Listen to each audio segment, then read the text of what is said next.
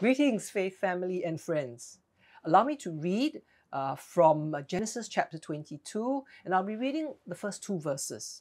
And it goes like this. Sometime later, God tested Abraham.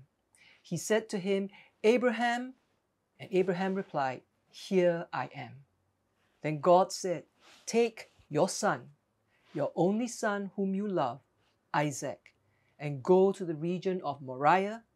Sacrifice him there as a burnt offering on a mountain I will show you. I think you would agree with me that the story of Genesis chapter 22 is perplexing right from the start.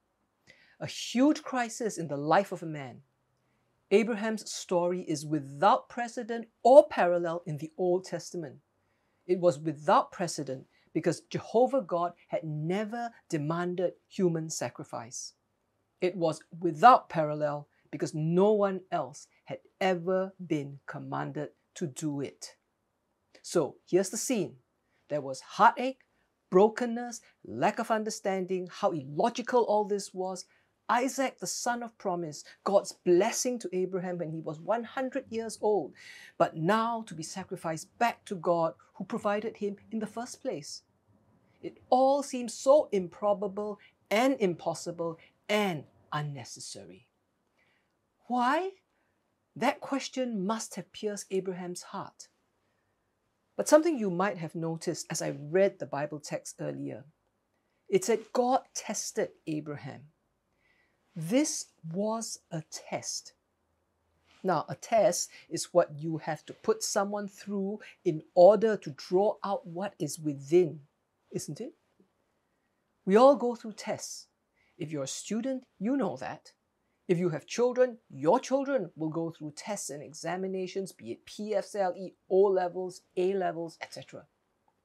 The reason why we put them through tests and tests of varying degrees is because otherwise we would never really know if they understood the subjects and the depth of the subjects that they are learning. So, what kind of test might we expect from God? Please, can I suggest today? A test similar to Abraham's would not primarily be concerned with investigating whether we love our children more than we love God. Likewise, it would not be about whether we will trust God with our children. It would not even be simply about God testing the faithfulness of believers by asking them to surrender to Him the best they have.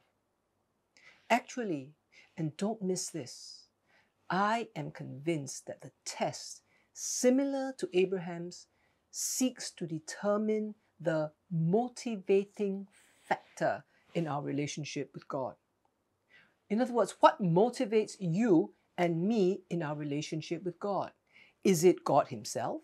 Or is it the blessings He provides and the hope He offers? For Abraham, his blessings and hopes were linked to God's covenant promise and therefore tied up with Isaac. In fact, God's tests may force us to step out of the comfort zone of our desires, our hopes, our expectations.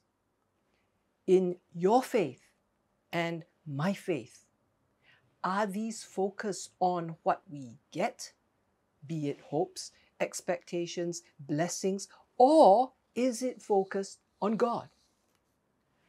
Bible scholar John Walton suggests that if we want to devise a test that would be comparable to Abraham's, we would not ask, would you be willing to give up your child?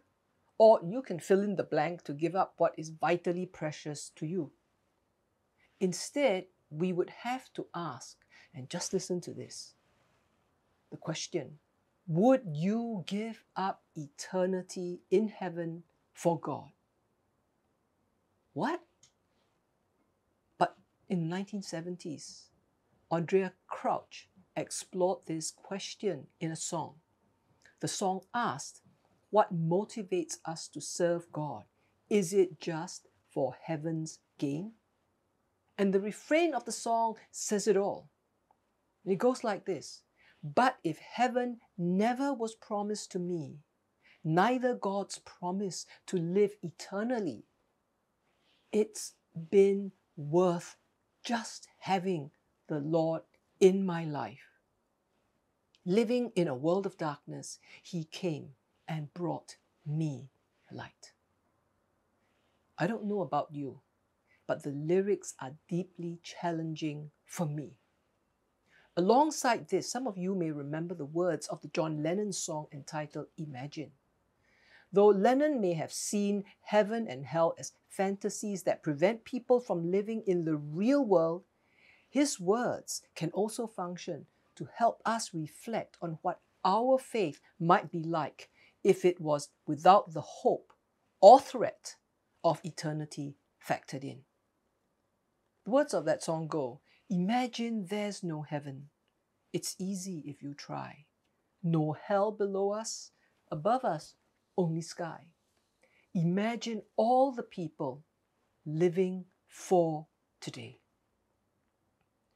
Would we give God a chance if there was nothing in it for us?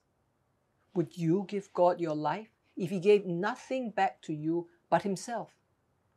Would your life have a place for God if you were just living for today?